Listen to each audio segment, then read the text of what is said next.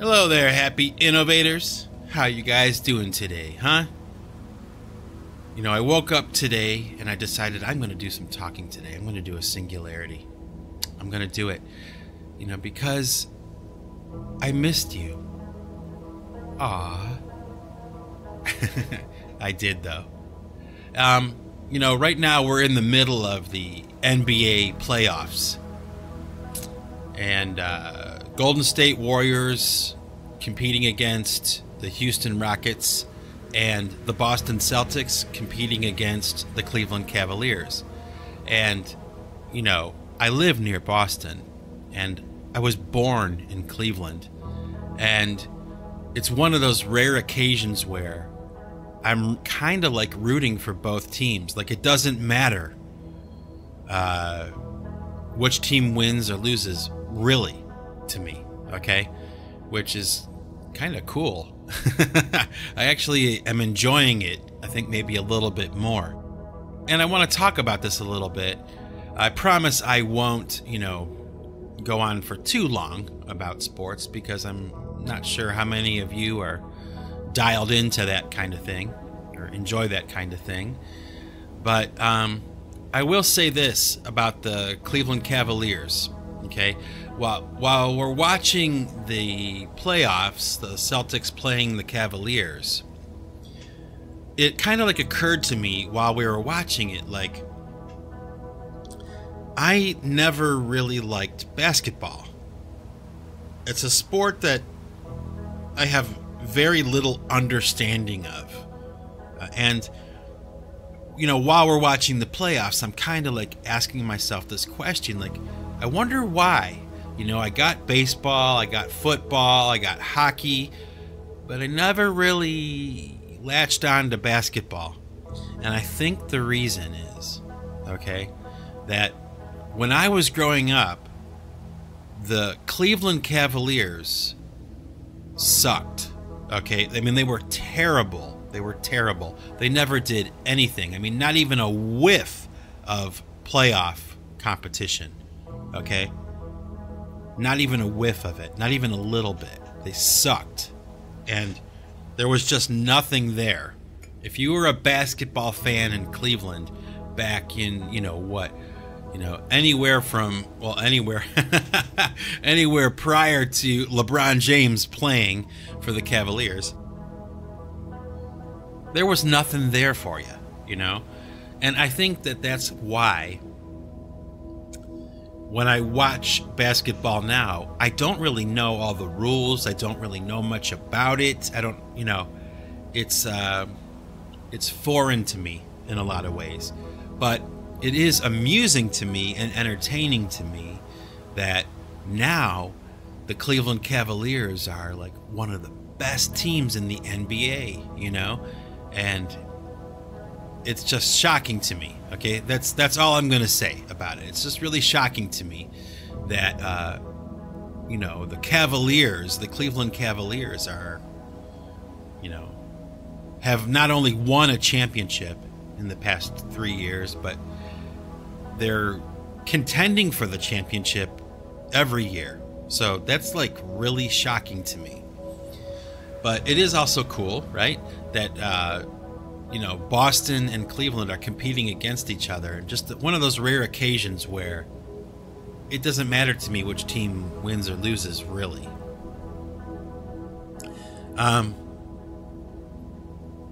So, anyway, now that I got that out of the way, I want to talk to you a little bit today about something that I was thinking about. And what I want to talk about is the difference between wisdom and intelligence.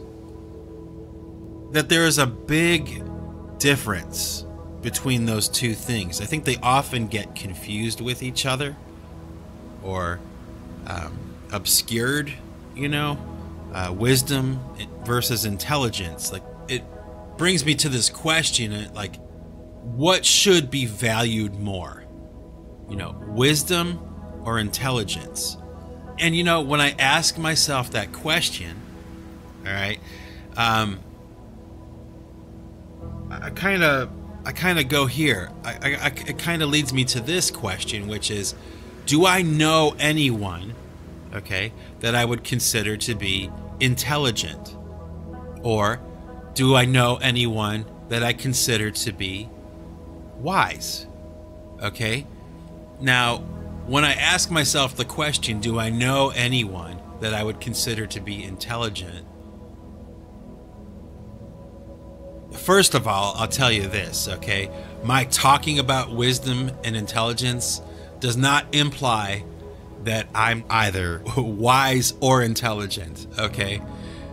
Because I do not consider myself to be wise, and I do not consider myself to be particularly intelligent, okay? So let's get that out of the way first. But do I know anyone that I consider to be intelligent? And I would say yes. I know actually quite a few people that I would consider to be intelligent. And these are people I know personally. I mean, I would say I know quite a few very intelligent people.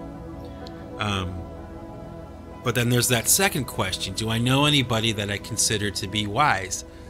And I have tried to sift through my memories, my past, my present. I mean, I have studied this question. Do I know anybody that I consider to be wise? And the answer is no. Okay, I don't think I know anybody that I would consider to be wise.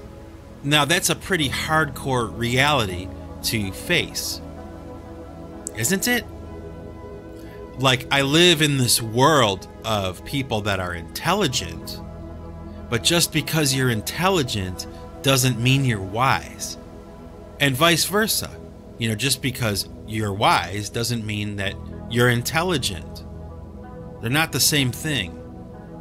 So I suppose what I should do is bust out my handy dandy new Oxford American Dictionary again. And I'm going to read you a couple of definitions just to emphasize my point here. So we'll start with the definition of intelligence. Intelligence, according to the new Oxford American Dictionary, okay? The ability to acquire and apply knowledge and skills. Intelligence. Okay? Now we're going to swing all the way over to the other side of this dictionary to wisdom. Okay, so let's see. According to the new Oxford American Dictionary, the definition of wisdom: the quality of having experience, knowledge, and good judgment. The quality of being wise. Okay? So that sounds like a pretty strong foundation to start this conversation with. You know? Clearly a difference between intelligence and wisdom. And when you ask yourself the questions, like, do you know anybody who's intelligent? Do you know anybody who's wise? Oh my gosh, it's like this, you know, it's a storm of questions that come, you know? At least for me, okay? And, you know, I have to say, you know, I try to be an optimist, okay? Trying to be optimistic most of the time. But I can't help but think, like, we live in a time where most of the people on the planet probably, okay, as far as I can tell, lack wisdom. Myself included, okay? We live in probably the most unwise period of human history, okay? But what's weird about that is at the same time, we're probably living in the most intelligent time in human history. Okay? And it begs the question, what is more important, intelligence or wisdom? And of course, they're both important, and they're probably really,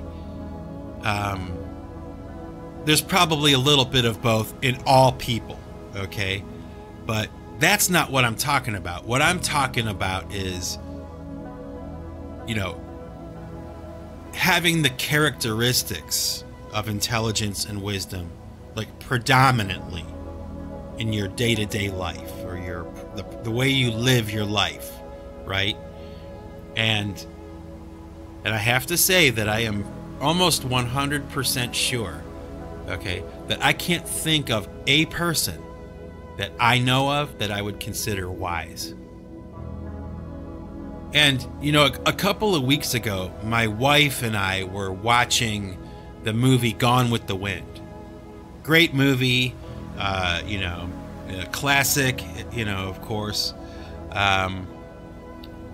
Just, considered to be one of the greatest films of all time, right? And I love the movie, okay? There's a lot of great things about it. And I, like I've said before, and I'll say it again, I'm one of those people who believes that, art imitates life and vice versa, right? But, we're watching the movie, and in case you are unfamiliar with the movie Gone with the Wind and the storyline of the movie, I'll give you a quick synopsis of the movie. It's about the Civil War and the events around the fall of the South during the Civil War and all those kinds of things. The climate and the personal interactions of people and the circumstances around the Civil War, right before it happened, and then what it eventually led to at the end of the war. And there are a lot of great things in this movie, a lot of great points, a lot of things to watch and, think about and consider, whatever, okay? But one of the things that always stood out to me about that film is at the very beginning of the movie. The characters in the film Gone with the Wind at the very beginning of the movie are kind of like reveling in this romantic, gushy kind of glory of war, and they can't wait for the war to start, and they want to defend their way of life and whatever, and it always kind of stuck out to me because, of course, we know how it ends, right? We know how the Civil War ended, but I would imagine that kind of, romance, that kind of romantic anticipation or whatever of war and glory was probably happening on both sides of that war, that there were people who were ready and anxious to fight, but it always kind of stuck out to me in my memory because when you really think about it, especially like I said, because we know how the Civil War ended, it's not very wise. Okay, they were not very wise. And I guess it makes me think about now, okay, that we live in this political climate where there are these two groups of people that are extremes on, the right wing and the left wing extremists, okay? And there's terminology being floated like Antifa, and there's talk of like revolution and those kinds of things, and I can't help but wonder, when I hear about that kind of stuff and when I see that kind of stuff, it's just permeating popular culture. It's just everywhere. It's like these two groups of people that are edging closer and closer to that line, the line of demarcation, the line of war, and they're anxious to get there. They're egging it on. They want to kickstart it, and I can't help but think, do they lack wisdom? And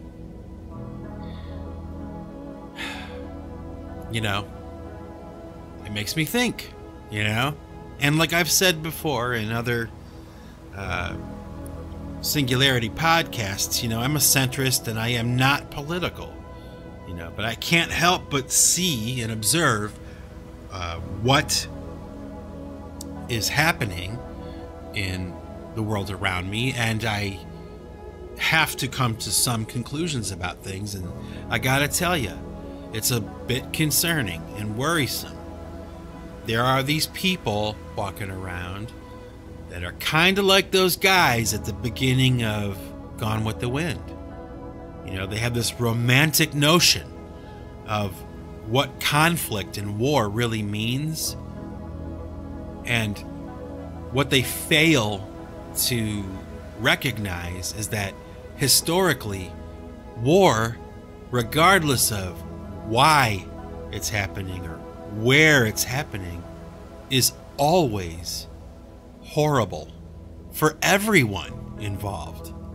Okay, it's miserable. Even if the cause is noble, war is devastation for all. Okay? At least that's how I see it. And that's reason to pause for a moment, isn't it? And consider that. It makes me think about this. A while ago, I was watching this documentary film on the children of the famous, Nazis that were executed at Nuremberg, and the fallout, okay, for those people, the relatives of Hitler and the relatives of Goering, and it's really a revelation to see, because their lives are destroyed. Okay, how do I say this? Okay, there's this thing I've been kind of focusing on lately. It's this idea of generational curses. Okay, and wow, this idea that you may see somebody doing something to someone that is cruel and horrible, and they kind of like seem to get away with it. Okay? But in my thinking and in my belief system, okay, especially after kind of getting into this idea of generational curses, I kind of have a different understanding. Okay? And I'll share that with you. Okay? This idea of generational curses is kind of like, basically, you have somebody who does something wrong to someone else, okay, and they get away with it, okay, no one ever finds out, right? But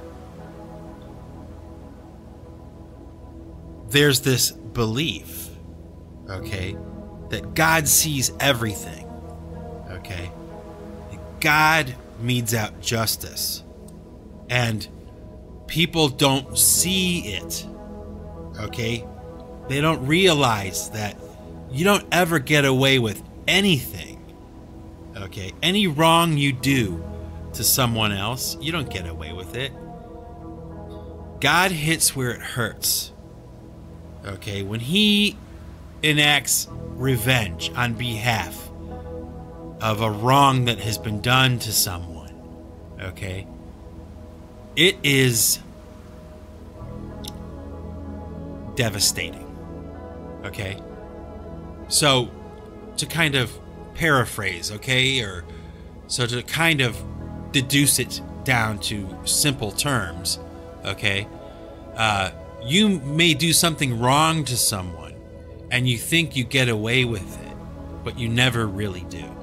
Or if you are someone who has been wronged by someone, and maybe in a really horrible way, all right, you don't need to seek revenge, okay, because God will mete out revenge on behalf of that wrong that has been done. And if you don't believe that, okay, I suggest that you watch that documentary on the children of the Nazis. You know, when the Nazis were hatching their plan for world domination, okay, they probably never even considered, nor could they imagine, that not only would they be defeated by the Allies, right, but all of the wrong that they had done would, one, for future generations, it would never be forgotten. And ultimately, it would be their children, their grandchildren, their great-grandchildren that would pay the price for what they had done. I am pretty sure it probably was not something that was occurring to anyone at that time. Now think about that. Think about that. That's some pretty hardcore stuff. And like I was saying, when you watch that documentary about the children of the Nazis and how their lives played out, the ancestors, you know, the future generations that came after these guys, after these, you know, war criminals were, you know, had done what they were doing and had ultimately, you know, paid the ultimate price, you know, with their lives or whatever. Okay, not only would they pay the price, but every generation after would. And that's a lesson. It's a lesson. You know, it never occurs to, you know, the instigators of conflict and the people who relish the idea and the glory and the romance of, you know, storming into battle for their cause and, you know, taking over, you know. It never occurs to them that they might lose.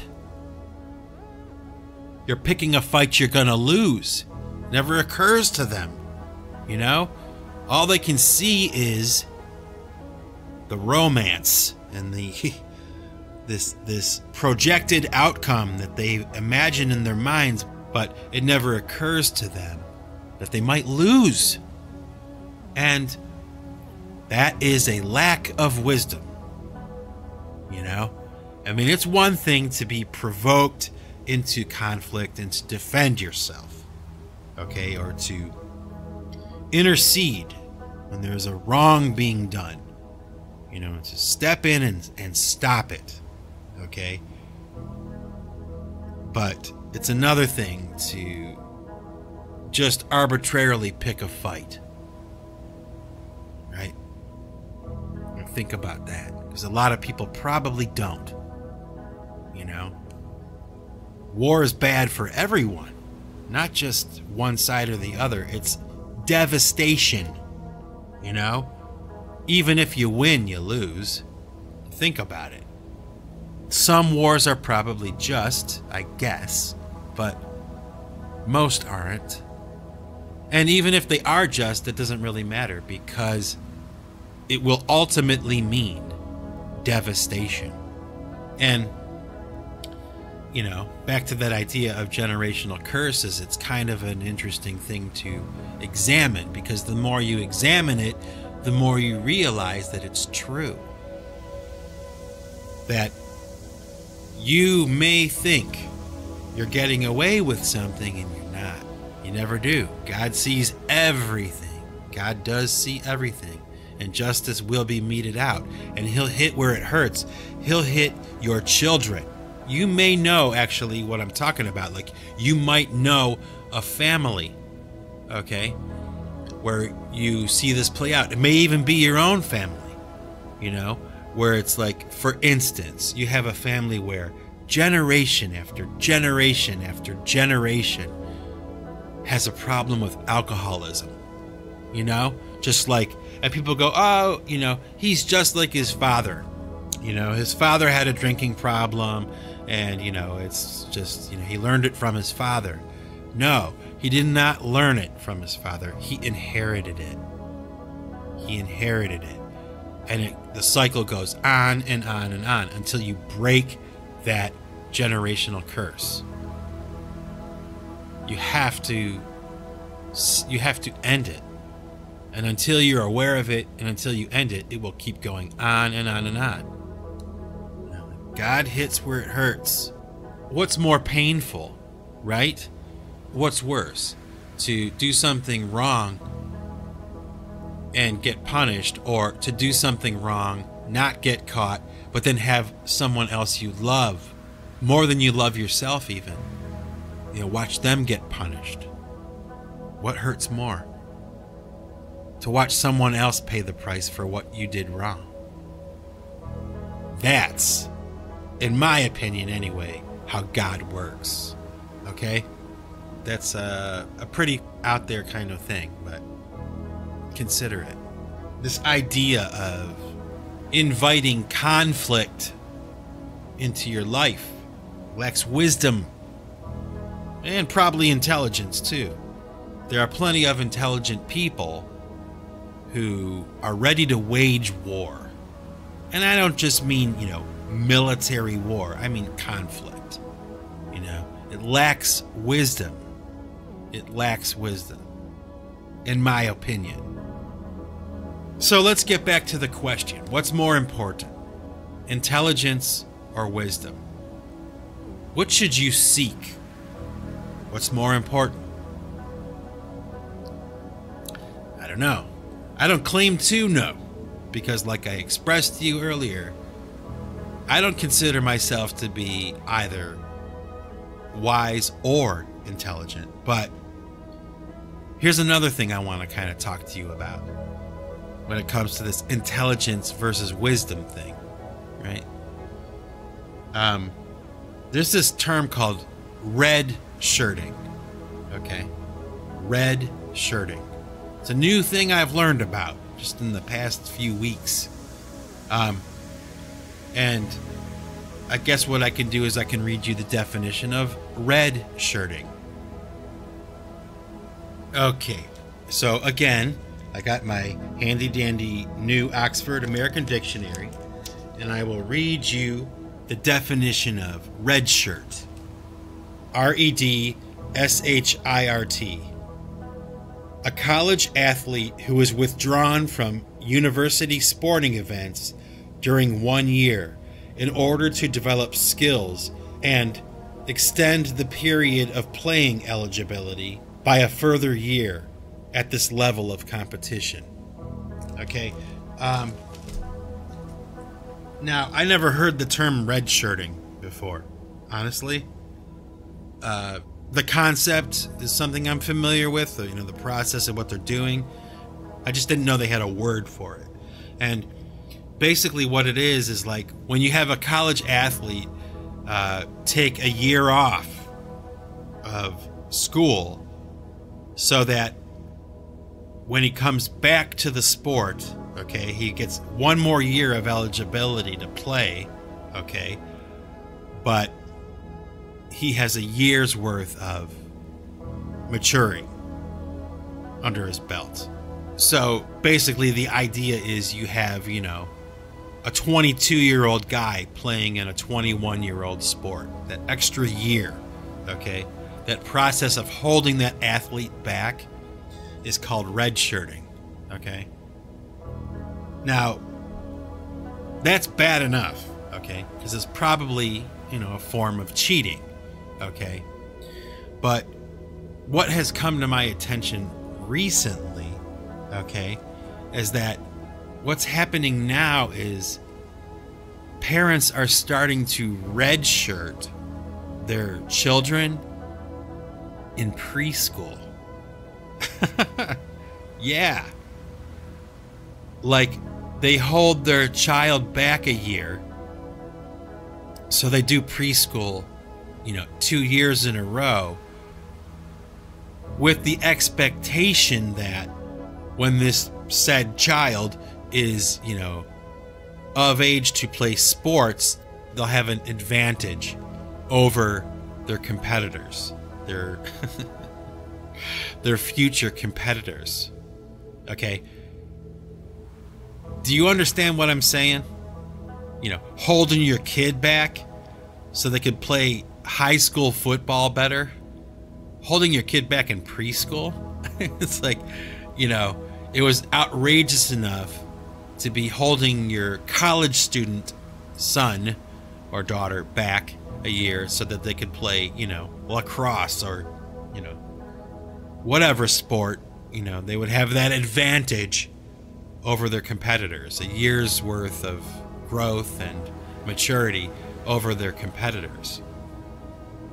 And then it bumped down to like the high school level, parents redshirting, holding their high school student back a year so that they could be a better athlete and have a competitive edge. Okay. Then it bumped down into like elementary school.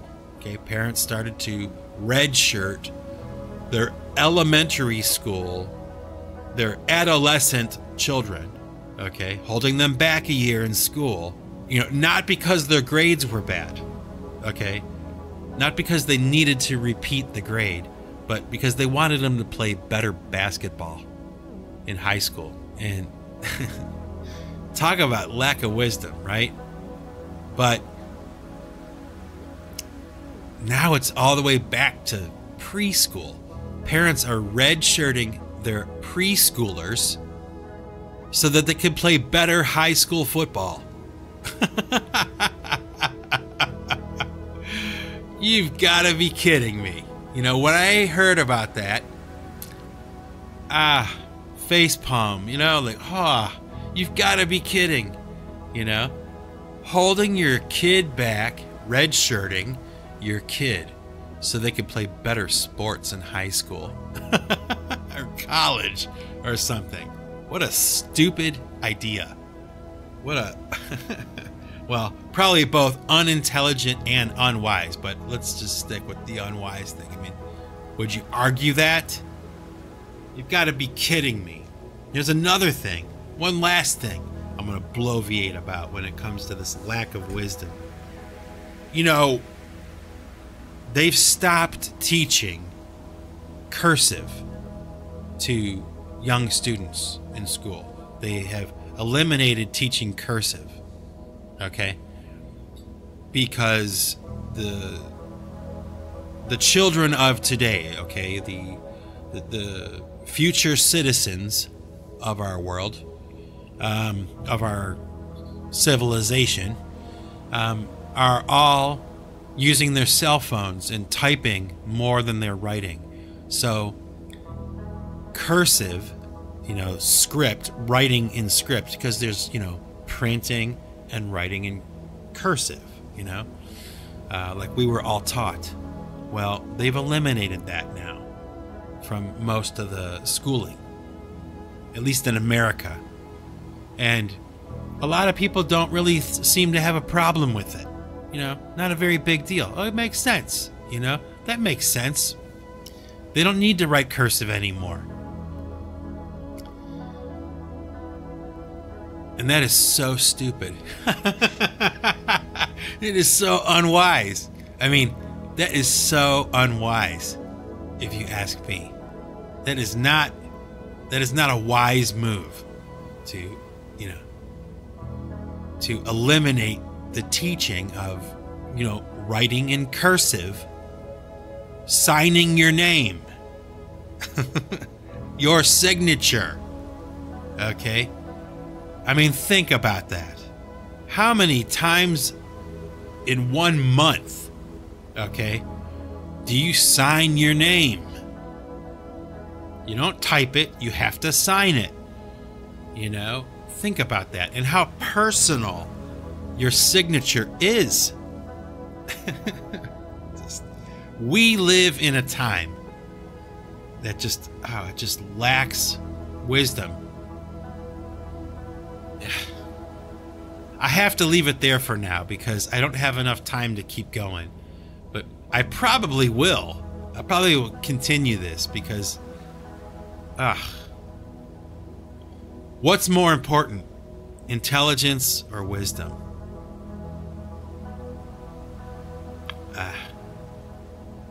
And, you know, hey, just for the sake of, I don't know, whatever. Go Celtics, go Cavs. All right.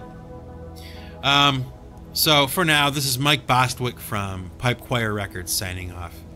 And remember, folks, if you want to keep what you've got to give it away. Take it easy.